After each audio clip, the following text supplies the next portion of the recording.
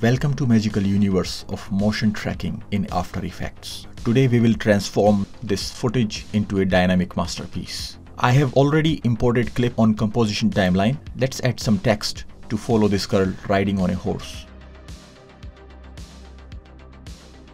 And this is how it looks like without motion tracking. First, bring your playhead to start. Go to tracker panel and click on track motion. You will see a track point on your screen. Expand and position both the inner and outer boxes to cover the area you want to track. Now click the Analyze button in the tracker panel. After Effects will now track and analyze the clip frame by frame.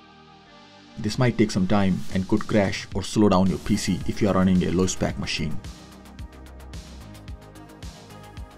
If the tracker boxes drift away, simply move your playhead back to the frame where tracking was lost, reposition the boxes and hit the Analyze button again.